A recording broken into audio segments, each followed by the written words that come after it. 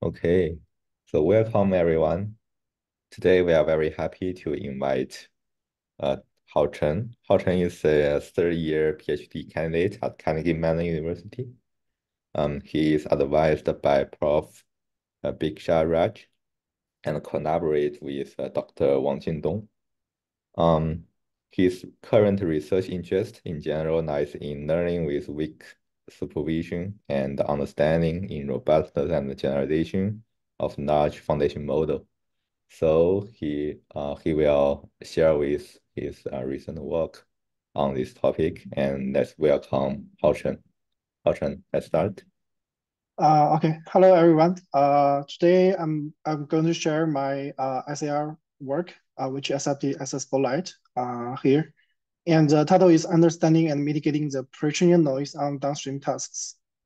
So the work is done during my internship last summer at Microsoft Research with Dr. Yingdong. And so let's get started. So the content of this talk will be first I'll go through some background and motivation of noisy model learning. The noisy model learning is a new topic we propose in this work. I'll go through some motivating examples to study the effects of the peritoneal noise. And then I'll go through our feature space analysis behind the peritoneal noise, why the peritoneal noise causes such effects on the downstream datasets. And finally, we propose some mitigated methods of the peritoneal noise on downstream tasks with more experiments and discussions of this work. So let's first go through some background and motivation of this work. This work, we focus on large foundation models, and we all know that large foundation models usually require massive peritoneal data. For example, the OpenClip is trained on Line2B, which is a 2 billion image taxpayer dataset. And Llama is usually trained on at least 2 trillion of tokens.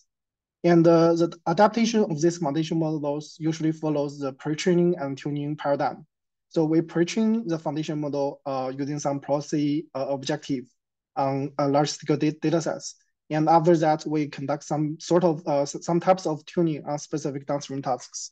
For example, we conduct linear probing or parameterization tuning or full fine-tune in previous transport learning paradigm. And we usually attribute the success of this foundation model to the large-scale pre-training data. However, as the pre-training data grows larger and larger, we must collect data from the web to form such large-scale pre-training data.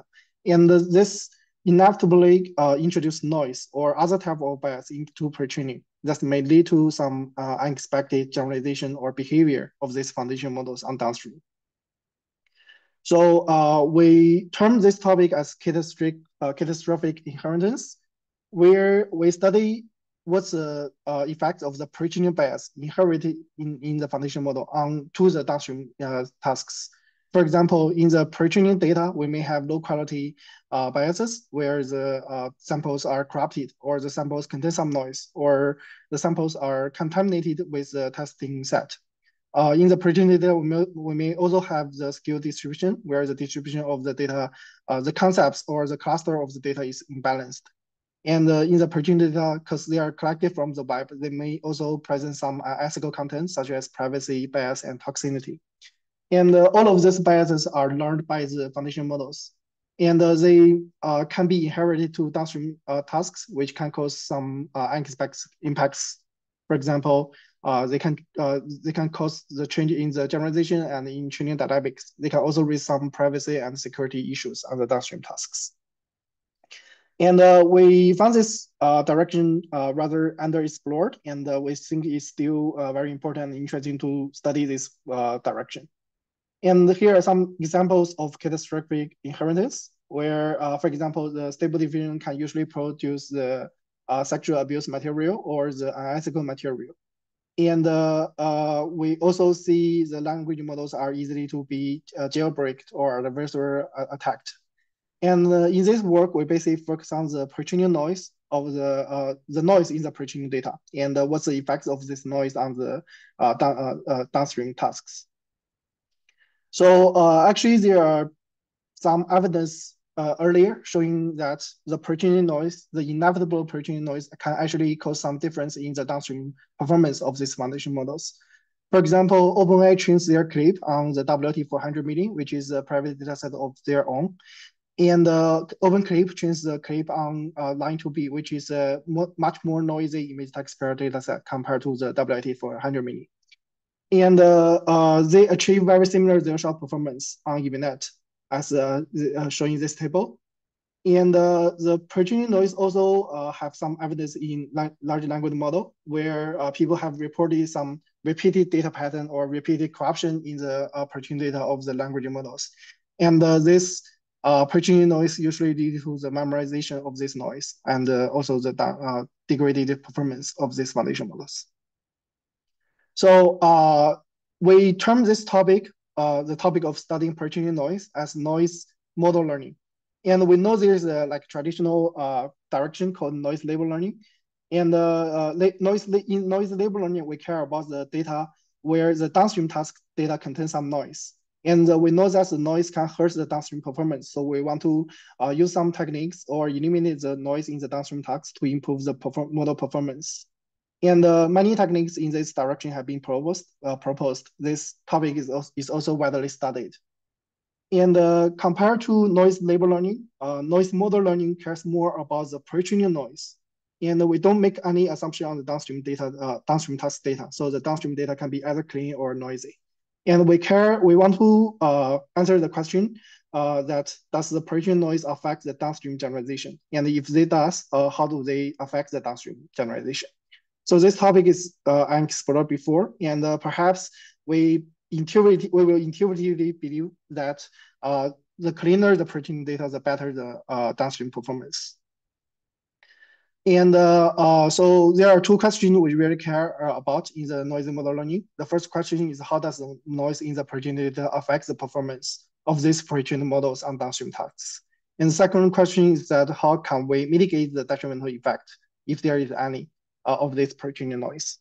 And we make two additional practical assumptions, where the first assumption is that the perturbing data is possibly a black box and noisy to us because of the massive size of them. And usually they contain some expired URLs, which we cannot access anymore. And we also assume that the pre-trained models are also partially or fully black box to us, because some of the foundation models are private, such as ChatGPT, and or some of the foundation models are too expensive to for fine-tune on downstream tasks. So here is an illustration compares the noise label learning and noise model learning. On the left, I'm showing the noise label learning, and on the right, I'm showing the noise model learning. So in noise label learning, we only have one stage where given a noisy downstream data set, we want to train the model from scratch or adapt a pre-trained model, which is tunable and accessible on a downstream data set to improve the performance on downstream tasks.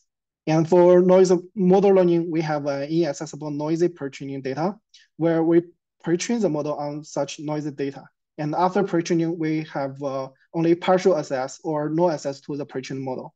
And we want to see what's the effects of the pre-training noise on the downstream data. And if it has some bad effects on the downstream, how can we mitigate such bad effects on the downstream, which without full access to the pre-trained model? So after knowing that, we conduct a set of empirical study to understanding the effects of the pre-training noise on downstream tasks. So for the pre-training, we adopt two pre-training paradigms or two pre-training data sets. The first one is we have CC50 mini and CC12 mini, which is image test pair data sets. And we conduct clip pre-training on these two data sets. And second is image 1K, where we conduct the fully supervised learning on this data set. And we introduce synthetic noise into these data sets. For WebCC50 mini, we randomly swap the image text pairs to introduce noise. And for image 1K, we directly swap the label between two samples. So the noise here is totally random. And we pre-train two models on different scales of these data sets, RES950 and VIT-B16. So for clip, we pre-train the VIT-B on WebCC50 mini plus CC12 mini. And we pre-train RES950 on only WebCC50 mini. And for image 1K, we pre-train both model on the training set of embedded 1K. And we train the models according to different noise ratios from 0 to 30. And the pre-training adopts heavy regularizations as we normally did in the pre-training. And to evaluate the downstream performance, we first conduct an evaluation of downstream classification tasks. And for classification tasks, we adopt two protocols. The first protocol is in-domain evaluation, where we select 14 downstream vision datasets, and it covers a wide range of domains. And in domain, we mean that the training set and testing set are of the same marginal distribution of X. And the auto-domain evaluation, we conduct it on domain net and embedded variance, which means auto-domain here means the training set and the testing set are of different distribution. And for this evaluation, we report the average performance over all data sets evaluated. And we also adopt various tuning methods on the downstream, including linear probing, LoRa of VIT, and also the full fine-tuning. So let's first look into the linear probing results on the in-domain evaluation. So on the in-domain evaluation of linear probing, we first found a very counterintuitive observation where we found that slight per-training noise up to 5 or 10% can actually benefit the in-domain classification tasks, which is actually quite surprising to us at the beginning. For example, as shown in this figure here, we are plotting the accuracy as a y-axis, and the x-axis showing the percentage of samples we are using on the downstream. And we are showing different lines of different colors for the different noise ratio. The blue one is the clean per-train model, and the orange one is 5% per-train, 5% noise per-train model. We found that for both RES950 and the VIT, and also for both fully supervised per-training and clip per-training, the 5% and 10% noise per-train model usually performs better than the clean per-train model.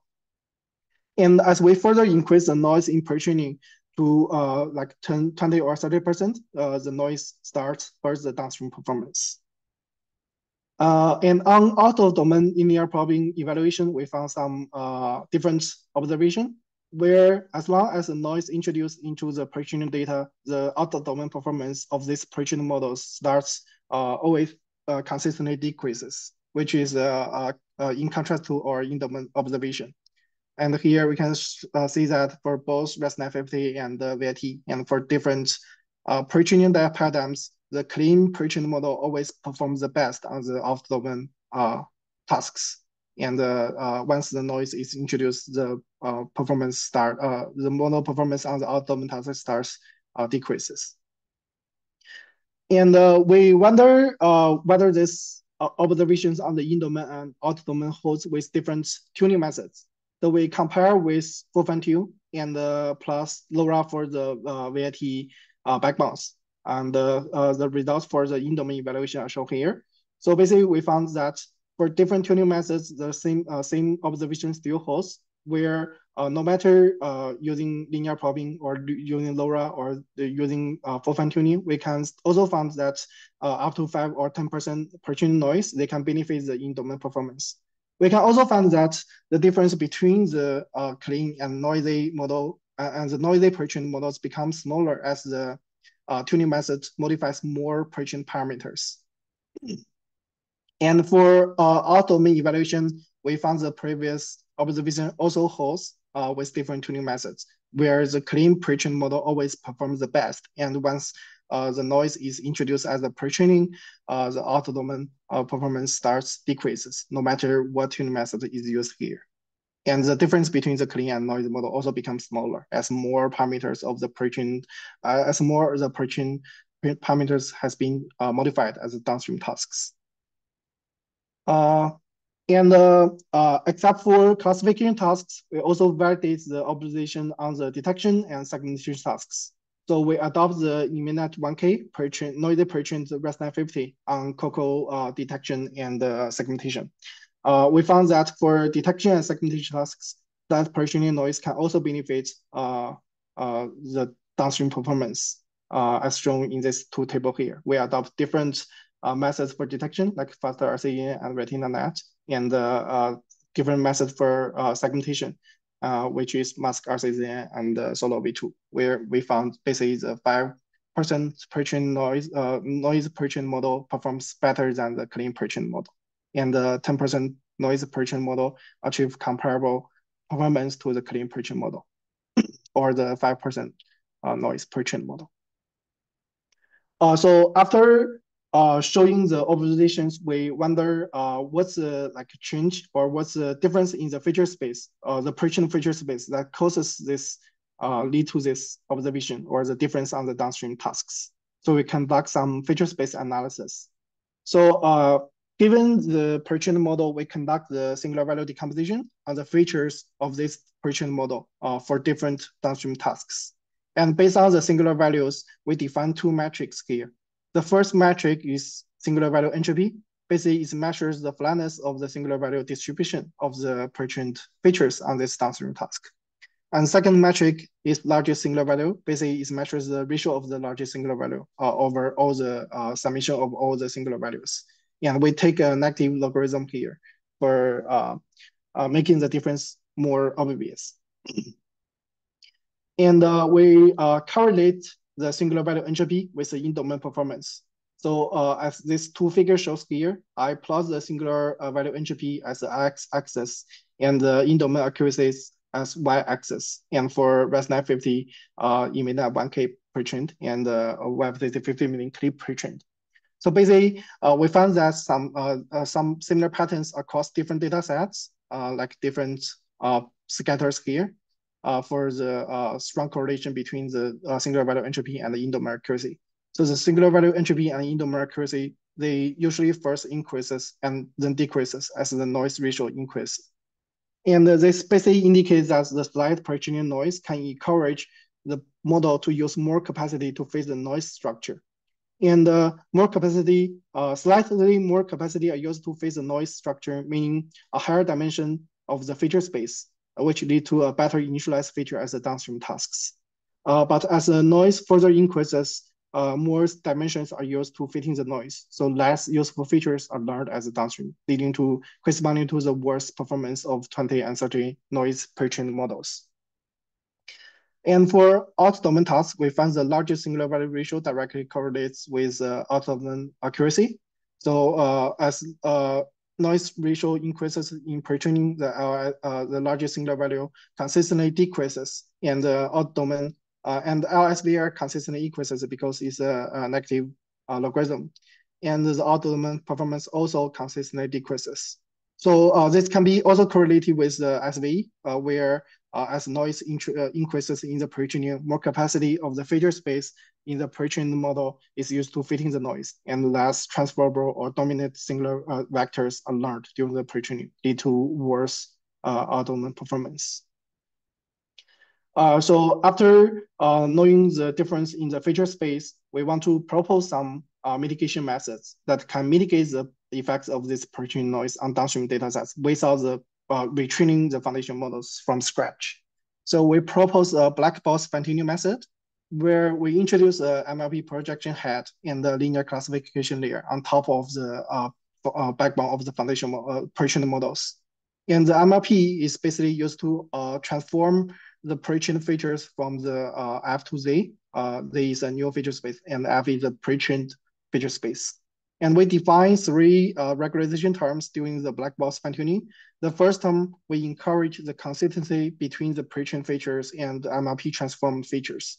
And second term, basically minimizing the conversion matrix of the new transformed MLP features. So it's encourage different dimension in the transformed feature encode different information to be make the singular value of the new feature space to be more scattered and more flatness. And that's present more flatness. In the last term, we directly maximize the largest singular value ratio of the MLP transform features.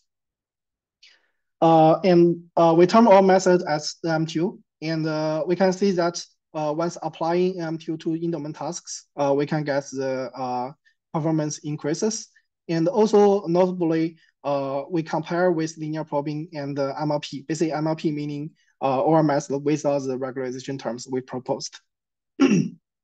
And for the in-domain task, we can find that although MLP, adding MLP, basically adding more extra parameters, they can already improve the performance, but it did not rectify the effect of the perturbation noise, meaning the 5% noise of MLP tuning and LP linear probing are still better than the clean perturbation models. And once introduced the regularization terms, we found that the clean perturbation model now performs the best compared to the noisy perturbation models. And the performance degrades as the noise ratio increases. And we also found the OR method provides a better singular value entropy as the in-domain tasks. And for out-domain tasks, we found a similar thing. So basically, MLP can improve the performance already, but OR method can further improve the performance and also present smaller gaps between different noisy perturbation models. And the larger singular value ratio, the relative value of large singular value ratio also gets improved on the out-domain tasks.